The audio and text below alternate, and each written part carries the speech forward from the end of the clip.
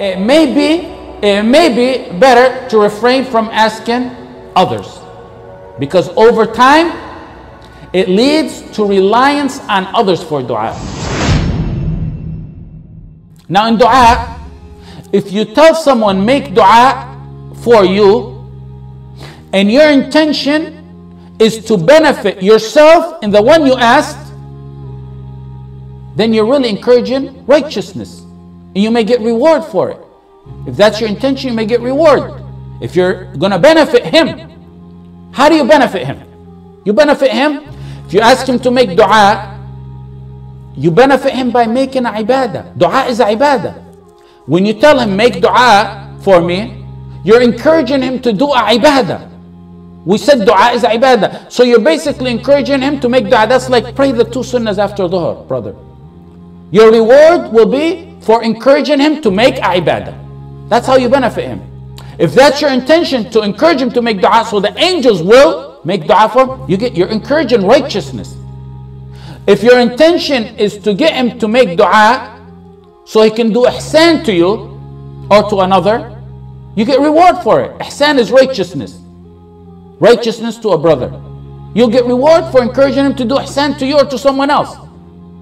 So if I get another Muslim to make dua for me or another, then I will get possibly ajr for that, inshallah. If the intention when asking to make dua is to benefit himself and the one who he asked, you will get reward, inshallah, for that. If his intention is to only benefit himself personally, it may be better to refrain from asking others, because over time it leads to reliance on others for dua, directly or indirectly. Then one may become neglectful over his own dua and being persistent in it, knowing someone else may be making dua for him. It may also, in this day and age, give some people an ego or a big head when people keep telling them, make dua for me, make dua for me. Ibn Rajab said, Umar ibn al-Khattab and other Sahaba in Tabi'een used to dislike someone asking them to make dua, saying, are we messengers? They understood it, that was a quality to be a messenger.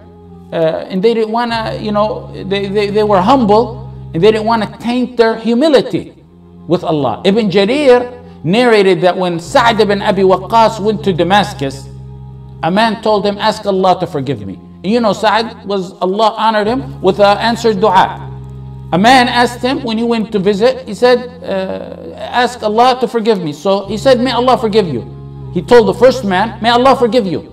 Another man came in and said, ask Allah to forgive me, Sa'd. Sa'd said, may Allah not forgive you or him, meaning you and the one who asked me before you. Do I look like a messenger to you? Shatib in his book Al-I'tisam, he commented on this saying in lesson, and he said, when he seen it was an exceptional request to make dua, he answered. When people began to crowd, and he understood it differently, which is that people may think that he's at a higher level than what he is, or a higher status, or that possibly he had foresight and knew that they may think in the future that he is at a higher status. He wanted to eliminate that. He wanted to eliminate that people assume that asking him for dua is also a sunnah. He didn't want to elevate, think that he's at a higher status. He didn't want them to think it's a sunnah. Ibn Jarir also narrated a similar story that a man asked Hudayfa radiallahu anh to forgive him. A man asked Hudayfa to ask Allah to forgive him. Hudayfa said, may Allah not forgive you. Just like Sa'd's story. He probably didn't want people thinking that he's at a higher status than he is, as the scenarios that Shatibi rahimahullah mentioned. Or he didn't want to make it, he probably didn't want to make it a trend. Al-Khatib in his book At-Talkhis mentioned that when Ubaydillah ibn Abi Salih was ill, Tawus went to visit him. Ubaydillah ibn Abi Salih said, oh Abu Abdurrahman, the kunya of Tawus, make dua for me. He said, make dua for yourself. Allah answers the distressed when they call. Tawus told him, make dua for yourself. What he means is, you may go ask someone who you think is better. Maybe he is. Allah knows best. But you have a quality that may give you a higher status for that dua to be accepted. You're in distress.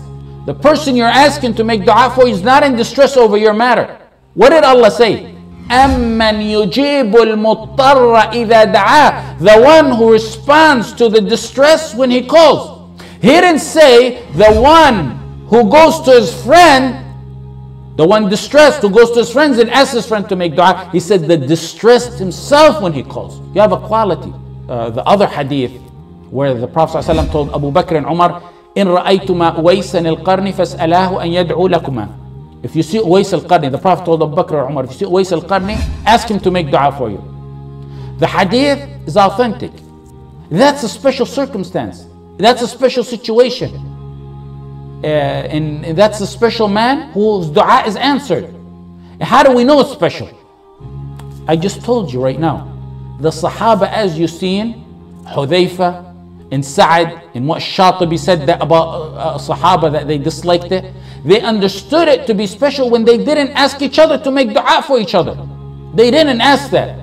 So they understood it and we go by. That's what we say when we follow the Salaf. That's what we mean. In fact, had it been proper after the Prophet ﷺ said that about Uwais, Umar would have turned to Abu Bakr radiallahu anhuma and he would have said to him, make dua for me. Because Abu Bakr is better than Umar. He never did that. So it appears like this was an exceptional circumstance. And then the Prophet ﷺ told Abu Bakr and Umar to ask Uwais for dua if they see him. The issue we mentioned is people making it a trend and relying on others for dua. Abu Bakr and Umar radiallahu anhuma, their iman and knowledge in making dua and their reliance on Allah in making dua, it's not something that you fear over. Unlike today, where people will begin to rely on others for making dua and neglect their own dua and their own persistence, which wasn't something that we would expect of Abu Bakr and Umar. So in summary, what I started off with is this dua. Asking someone to make dua shirk? No, that's not shirk at all. Is it sinful? No. What's better? The summary opinion is that it's not a problem to ask another to make dua. In fact, you get rewarded at times. If your intention is to make dua to benefit the ummah, or to benefit you and the person you're asking, or to benefit that person himself, then you may get reward for it.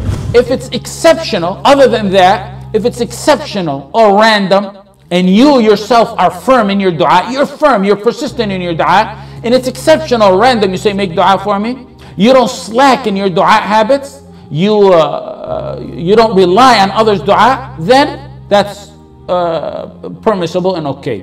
One of the simple, most basic duties to your brothers and sisters is that we should all be making dua for each other behind our backs, all of us, without anyone telling us.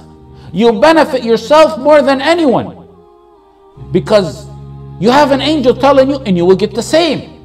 Tell me this, if I make dua for myself, for example, may Allah subhanahu wa ta'ala, for example, allow me to pass that exam. Is that better? Or may Allah give me Jannah, whether it's this life or in the life after. Is that better? Or if I say, may Allah subhanahu wa ta'ala give Muhammad, Salih, Ra'id, beneficial knowledge, or Jannah, or to pass the exam. Which one's better? Which one's going to be most likely answered? Me merely making dua for myself, me, sinful me, or making dua for my brother, the angel telling me, Ameen, and you'll get the same. Also, before we go on to the next question, many give charity and they say make dua for me. You see that a lot. If you want what's better, again, what's better, and no, I said what's better, not matter of haram and halal and shirk, is don't ask that. Because look at the verse. إِنَّمَا نُطْعِمُكُمْ لِوَجْهِ اللَّهِ لَا نُرِيدُ مِنْكُمْ جَزَاءً وَلَا شُكُورًا. We feed you for the sake of Allah. We don't want no thanks, no reward. No type of reward. No type of reward. When Aisha radiallahu anha used to send someone with a charity, she would tell that messenger, listen to them and see if they make dua. So I can make a dua equivalent to that back onto them, and return that dua back onto them, so I can get my full reward from Allah subhanahu wa ta'ala. Ibn Taymiyyah mentioned that some of the Salaf used to say, if you give a poor person and he says Barakallahu alayk, say Barakallahu alayk back to him, so that it will not constitute receiving anything in return for that charity that you gave, and get your entire reward from Allah subhanahu wa ta'ala. وَقَالَ رَبُّكُمُ ادْعُونِي أَسْتَجِبْ لَكُمْ. And your Lord hath said, pray unto me, and I will hear your prayer.